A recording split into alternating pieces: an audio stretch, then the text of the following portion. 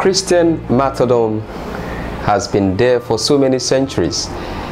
It started from early Judaism and it entered into the Christian faith. And throughout the ancient history of Christianity, Christians were persecuted and they became martyrs for what they believe in, Jesus Christ. But today, most Christian martyrs are being persecuted for a lot of things. Although Christ is the source and model of what they have been persecuted for, we would like to look at what martyrdom is.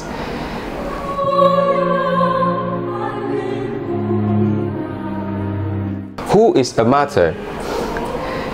Martyr comes from the Greek word martus, which signifies someone, a witness, who has a fact about somebody that he testifies to by way of observation. And this testimony or witness gets into Christian literature when early apostles of Jesus Christ were witnesses to all that Jesus did through his public observations and public ministry. So, from the Greek word martus, which means a witness who testifies to the facts of knowledge through public observation, through self-observation, this word enters into Christian literature where the apostles of Jesus Christ observed Jesus' life and they were witnesses to what he has done.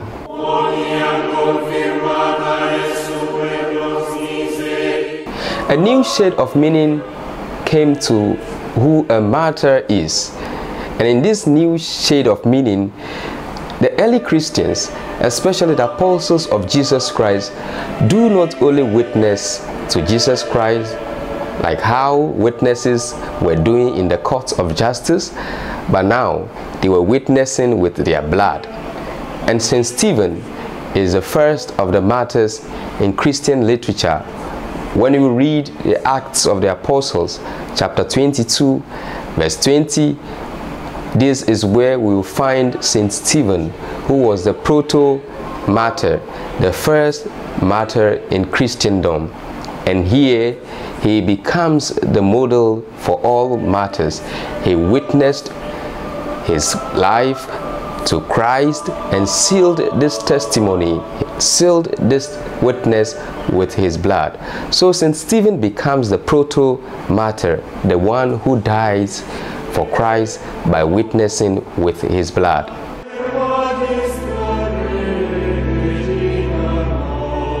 In the early centuries of Christianity, when Christianity was flourishing in the Roman Empire, there was a saying by Tertullian, a Christian scholar at the time, in his work called the Apologeticus.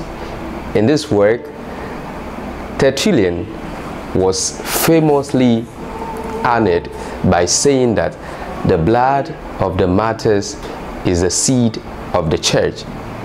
What is this? The blood of the martyrs is the seed of the church. This means that through their blood, the martyrs have sown a seed which becomes part and parcel of the church.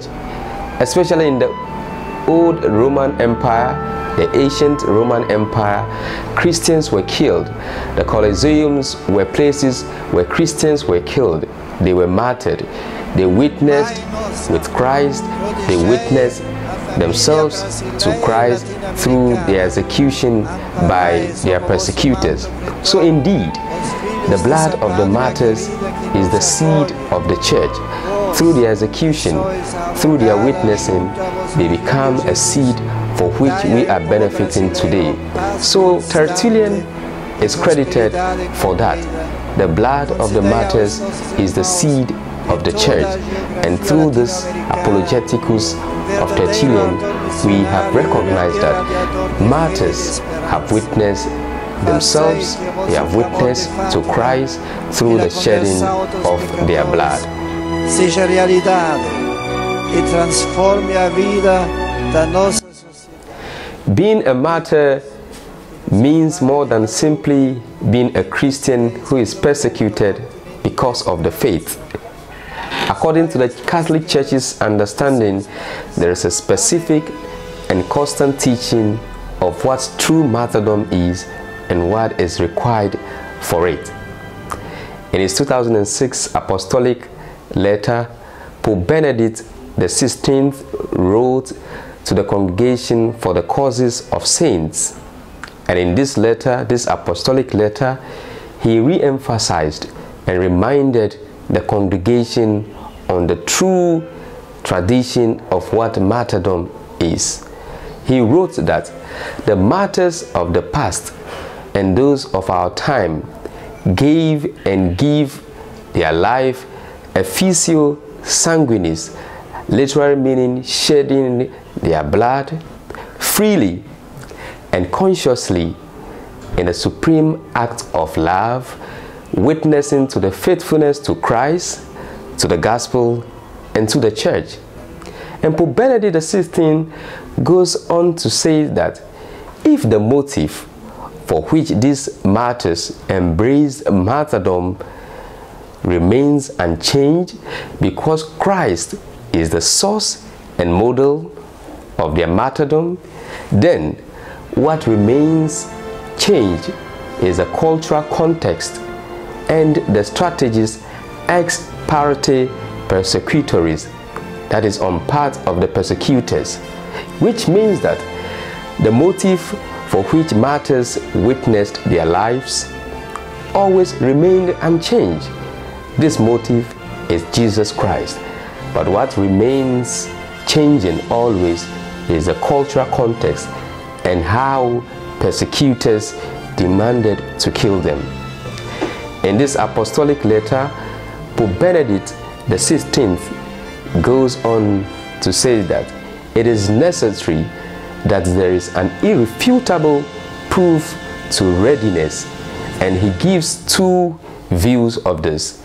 He says that this irrefutable proof to readiness on the part of the martyrs can be through the shedding of their blood or the outpouring of their blood, and also the acceptance of martyrdom by the victim. And also Pope Benedict XVI says that the odium fidei, that is the hatred of the faith on the parts of the persecutor, may be ascertained, which means that the one who killed the martyr, the one who witnessed to Christ, must be ascertained. The hatred must be ascertained. And when this element is lacking, then it goes against the perennial teaching and the juridical doctrine of the church. So, for true martyrdom, the odium fidei, which is the hatred on the part of the killer or the persecutor, must be ascertained, and also there must be irrefutable proof to readiness on the part of the martyr, the victim, and this is done through two ways. One, the outpouring of blood, and two, the readiness of the victim to be martyred. The concept of true martyrdom, as Pope Benedict XVI says in the apostolic letter, means that true martyrdom must be in conformity with what Pope Benedict XIV says. He defines true martyrdom as the voluntary enduring or tolerating of death on account of the faith of Christ or another act of virtue in reference to God. So when the church is ascertaining what true martyrdom is, it is not only about the odium fidei, which is the hatred of the faith of the persecutor or the killer. Martyrs are always killed, and the haters or the persecutors always hate the faith. But what is necessary is the proof or the irrefutable proof of readiness to the martyrs, which he gives two items. One, the outpouring of blood, and 2, the readiness of the victims to be martyred. So, my dear people, what happened in Nigeria, and people are saying that these people are martyrs, we should take it from 2 perspectives of the church's teaching. 1, the odium fidei. Is there hatred of the faith on the part of the persecutors? 2, are the victims ready to accept death? When these 2 things are ascertained, then we can say that they are true martyrs. In the Catholic Church, there is a constant teaching and a specific teaching on what true martyrdom is. There is the odium fidei, that is the hatred on the part of the persecutor, and also the irrefutable proof of readiness on the part of the victim through the outpouring of blood, and also the readiness of the victim to be martyred. Martyrdom can be well understood from its origin. It's from the Greek word martyrus, which means a witness. At first, in Christian literature, martyrs were only applied to Christians, to the apostles who were witnessing to Christ's public life. But as there was a transition and evolution in the term, it signifies someone who witnesses to Christ with his blood. The early Christians did this. There are parts of the early martyrs who witnessed their life to Christ. And today, martyrs, as according to the church's teaching, must have that voluntary acceptance to die for the faith.